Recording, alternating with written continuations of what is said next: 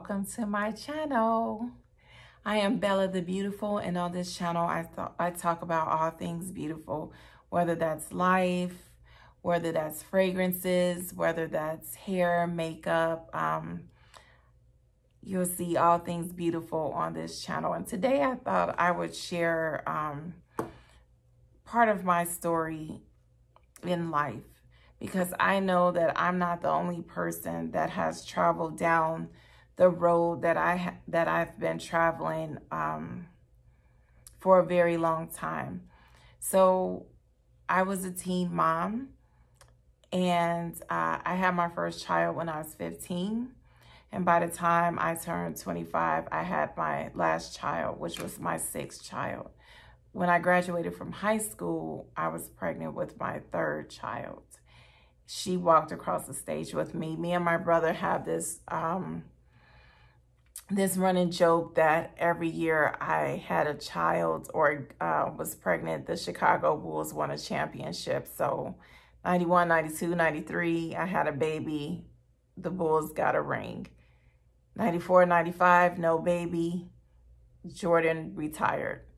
He came back. I had 3 more children. So I guess you can say I contributed to the Bulls dynasty with their championships, according to my brother. But yeah, anyway, I had my first child when I was 15, and I remember that being one of the scariest times of my life, because when I figured out I was pregnant, no one knew.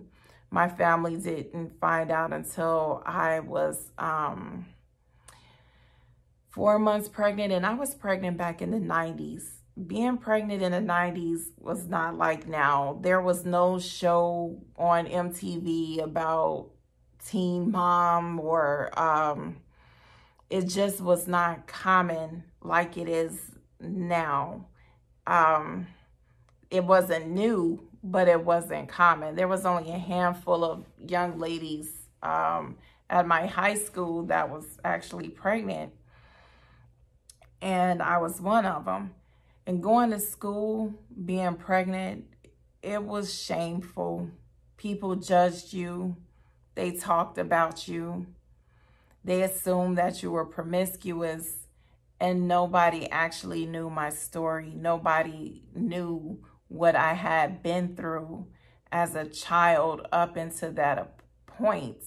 Like a lot of people, I'm part of that Me Too, where I have been sexually molested for years by more than one family member.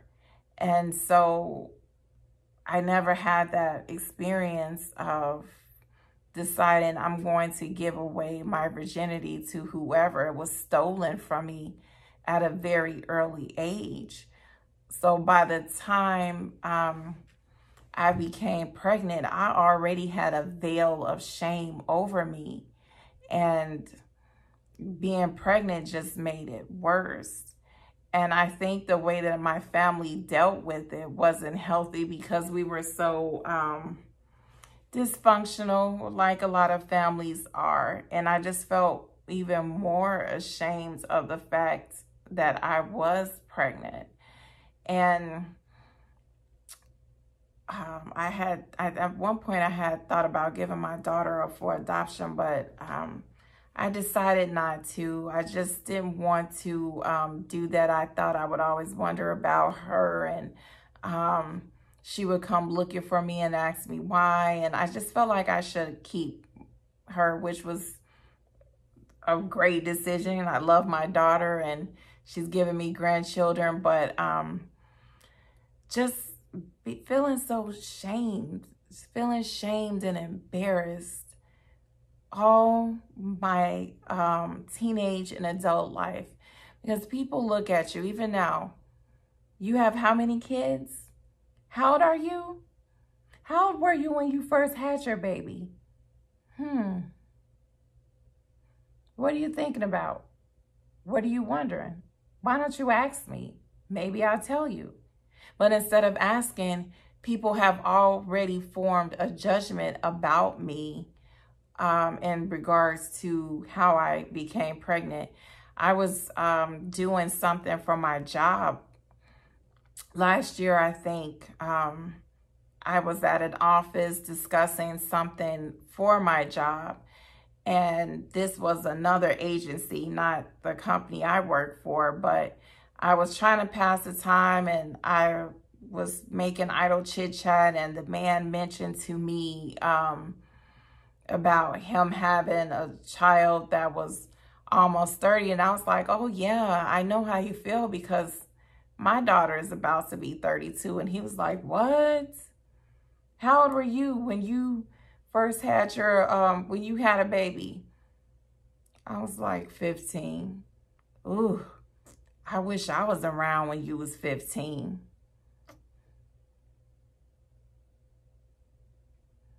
If you were around, what? You couldn't do nothing now for me, so you couldn't have done anything for me back then. But I remained professional and I didn't say too much of anything. But my point to that is, even now,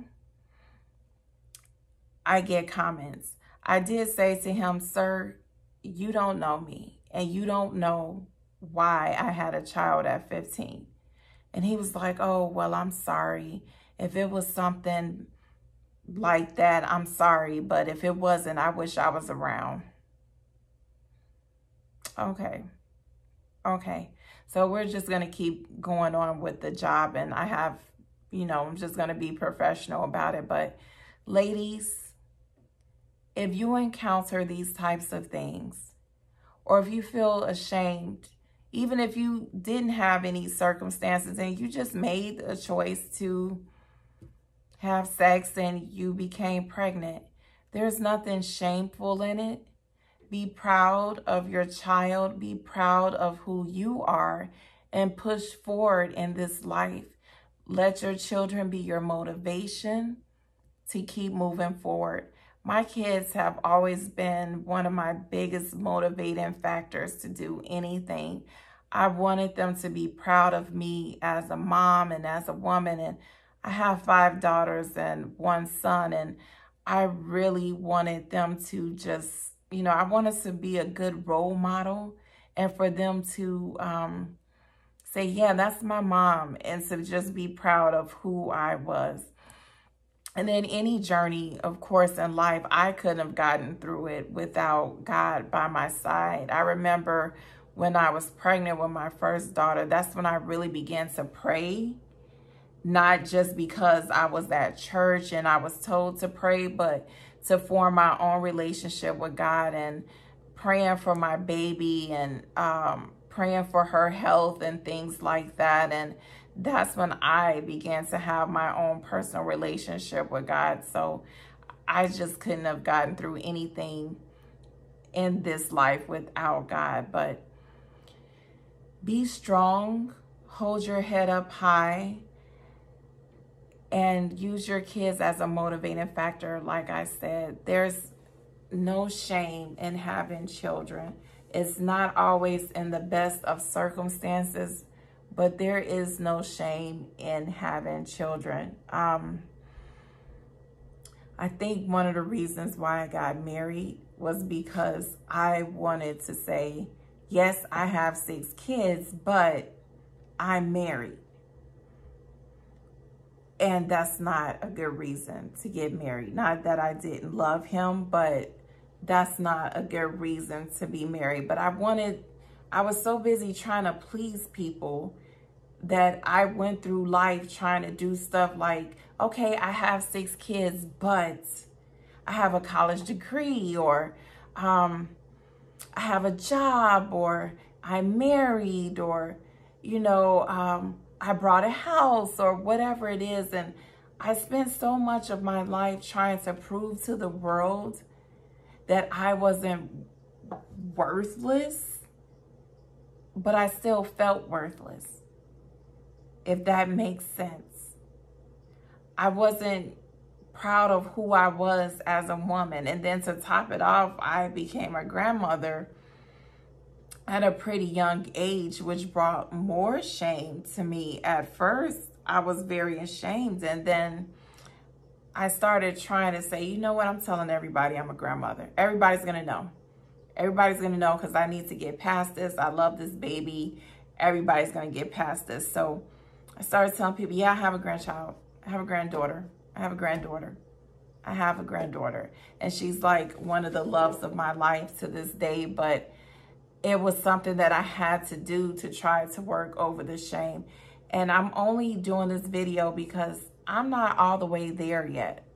I am not all the way there yet. I struggle with my self-esteem. I struggle with my self-worth. I struggle with the things that happened to me when I was growing up.